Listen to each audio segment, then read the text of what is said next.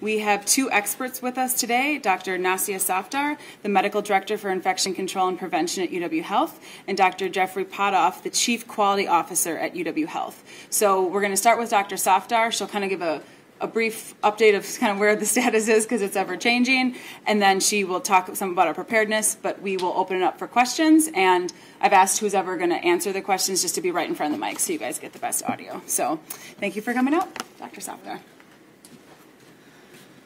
Okay, good morning, everyone. So just in terms of thinking about COVID-19 as this virus moves globally, I think that we are shifting from a standpoint of thinking whether it will come to the U.S. to more from, it seems like community transmission will be inevitable. We've already found it in states in the U.S. And so from the health system perspective, it's going to be important for us to think about it from three viewpoints. One is, will we have the capacity and the infrastructure to test those who need to be tested and to provide adequate care and evaluation for those that need more management? The second point is from the workforce planning standpoint, what to think about in terms of healthcare worker health, healthcare worker safety, and being able to have the workforce to deal with the large volumes that may come up if that scenario unfolds as it is expected to. And the third thing is to make sure that we have adequate supplies for personal protective equipment, and those include things like N95 respirators, face masks, gowns, gloves, eye protection, and the other things that might be needed to safely deliver and provide care to patients who are suspected or confirmed to have COVID-19. So a number of steps have been taken within the health systems to ensure our readiness for whatever scenario may unfold.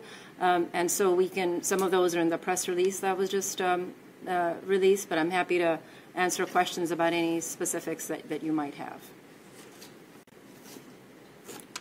How many infection isolation rooms do you have, and do you think it's adequate? So I think for the negative pressure rooms, we have a number of rooms that are in the ambulatory setting and a number that are within the inpatient setting. And the inpatient setting for us includes not just the University Hospital, but the Children's Hospital and other settings where we send our patients to. So I think the adequacy of that depends on how many numbers of patients come into the health system that need care within the health system as opposed to in the ambulatory setting. We are developing and escalating on a progressive plan of care. So if we get a few patients, how will we handle that? If we get more than a few, how will we handle that? And if there's a true surge, what will we do there? So in terms of preparedness, I think we are prepared at the current level for what we think is a likely scenario. The community surge aspects are still being actively developed and planned for. Other hospitals around the country have seen thefts of respirator masks. Have you seen any here, and what about supply? So supply is something that we're very carefully monitoring. We're looking at it, in fact, daily to see what our inventory looks like, what we need to order, and how we can best conserve PPE. It certainly is true that masks have been flying off the shelves. I think it's a natural reaction when people are worried in the community about something that might be transmissible. Our approach to that has been to use signage to have more monitoring at those kiosks where we have masks, just to make sure that they're being conserved for the people that really need them, which is someone with symptoms and the healthcare workers that need to take care of them. Can we talk about the stock that you have of N95 respirators? How many the hospital has right now? So it's a changing number because we order more as we need them. But I think from the N95 perspective, we can safely say that we have more than an adequate stock to take care of large numbers of patients. The CDC does have guidance for how one can extend the use of N95 respirators when necessary. So ordinarily in a non-crisis situation, you might use one respirator one time for one patient. But with the reuse policy that the CDC has or the guidance that they've put out, a single healthcare worker can reuse that N95 for that same patient on multiple encounters. So that comes in very useful in the inpatient setting where you might have to go back in multiple times, and that extends the life of the N95 respirator. At the hearing at the Capitol, I heard one of the officials say, call first. What's your recommendation? I mean, if you have symptoms, you don't know if it's the flu, if it's coronavirus, whatever, what do you want people to do?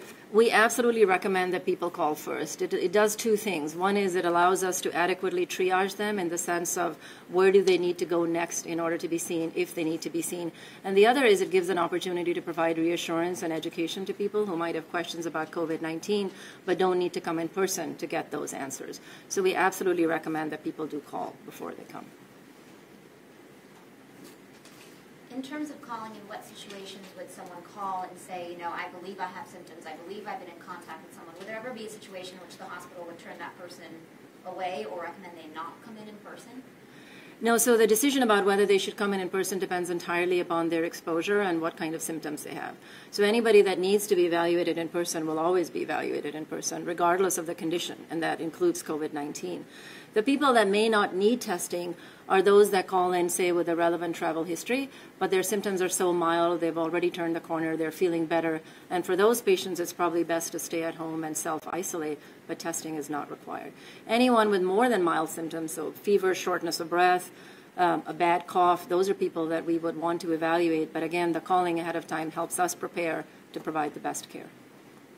Dr. Softal, in your time here, would you say that this is unprecedented for the hospital system to have to take such measures and to go to such extremes?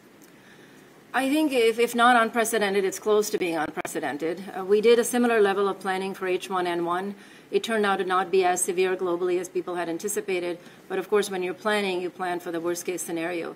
So a lot of those documents and protocols are being now brought back to be reviewed in this setting. I do think that this will be different than anything we have ever seen before. What lessons did you learn from the swine flu? So I think the main things we learned there is that you have to really put hard numbers to your workforce and to your capacity and to your supplies. It's easy to underestimate how quickly things will run out if you don't plan adequately for that. And so now that we have learned from the experience of China for COVID-19, of Washington State, we have a much better idea of what it will take. And so our planning efforts are now focused on making sure that those supplies are there, that the workforce is there, and that we have settings where we can test and treat. Are we currently testing in Wisconsin at the two sites, the Hygiene Lab and I forget where the other one was? Milwaukee? Milwaukee. Yeah. We're currently. Yes, we are. Mm-hmm.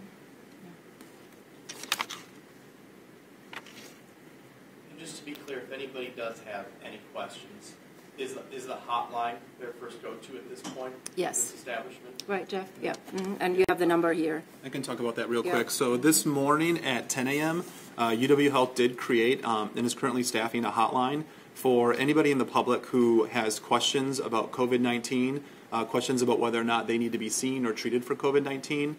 We feel there's a lot of information out there, and we wanted to provide an accurate source of information for folks in the community that would have questions about COVID-19. That number is 608-720-5300. We plan to have that staffed right now from 7 a.m. until 11 p.m. With plans to try to get that staffed 24/7 over the next several days to a week or two.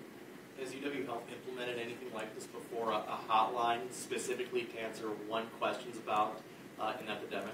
I'm not aware of UW Health having a hotline to answer a question about one thing like this. Are we copying any other health systems? I forget my ignorance. I don't know if Washington State has something similar. Is that kind of where we got I'm not sure if we're copying other health systems with regards to the hotline, but one of the really nice things with academic medicine is that we collaborate really strongly. So we have been talking to folks that are experiencing what is going on in Washington, learning from them, talking to other academic health centers to say, hey, what are you doing about this specific issue or that specific issue? And it's really all hands on deck to figure out how we become best prepared to handle any eventuality. Referring to Washington, I'm sure you've seen some of the myriad of issues some callers have had in terms of long waits, feeling discouraged, not getting answers, maybe needing a direct medical line in order to even get through. How is UW kind of countering those problems that Washington's seeing? Yeah, so at UW Health right now we have an incident command center open. We're meeting daily, most of the day, to basically address all of these logistical issues that you would want to have addressed before you actually start seeing cases in your community. So that's what we've done. We've got many work groups created, a lot of staff answering these specific issues that we know would come up if we started to see community transmission in Madison, Dane County, or the state. So that's how we're trying to get ahead of this. We've got a lot of resources and efforts to make sure that we can get this right. Jeff, how confident are you that we are ahead of this at this point? Yeah, I think it's hard to be confident because it's hard to know where the ball is going to be. So I think we've made the transition from where the ball is right now to planning for where the ball might be in the future, but we don't know where that ball will be. I am really encouraged by what our teams have been able to do in just 2 short days, the resources that are available to us, the collaboration we're seeing with local officials in the state, and then other health systems across the country to really make sure that we can get on top of this the best we can. Was Was there a trigger or something that made this ball start rolling this week, or was it just? Yeah, I think when we first started talking about the transition, it was hearing the same things you heard. So cases starting to develop in Italy and Iran, and starting to worry that maybe the idea that we could solely contain this might not hold true into the future. So starting to, although still do containment, prepare for what if containment doesn't work. On that as well, I mean, worst case scenario, as we're seeing in California, community transmission, where maybe there isn't a direct line in terms of how to trace back where this came from.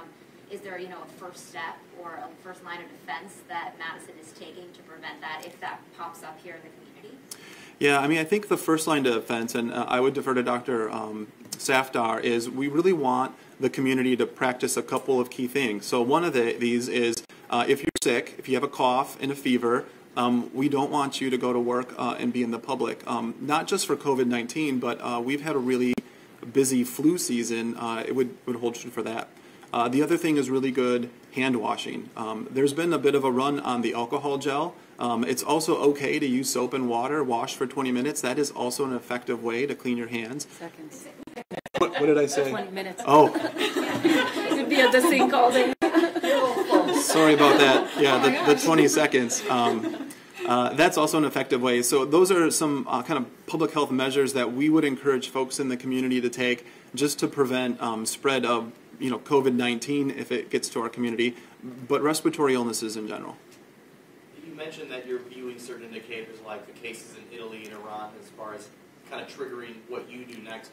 What indicators are you looking at when determining when it may no longer be wise or advisable to continue with large public gatherings? We're seeing, for instance, other countries like in Europe or Japan are sporting events no longer allowing spectators. They're just playing these games in empty stadiums.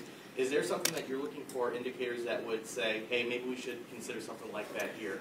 I think community transmission or evidence of community transmission, and it really needs to be, I think, a local or a regional decision, because it may be that even within a single state there might be one region that's heavier hit than others. But yes, evidence of community transmission would be or should be a trigger to think about whether public gatherings are a good idea. What would be UW Health's next step? We are talking about that hotline. Of course, we're putting everything in place. If things do arise, where would we be going from here? So I think from the standpoint of preparedness, I think we're well on the way to having protocols and plans to prepare for all possible scenarios. I think it really depends what we see happening in the community.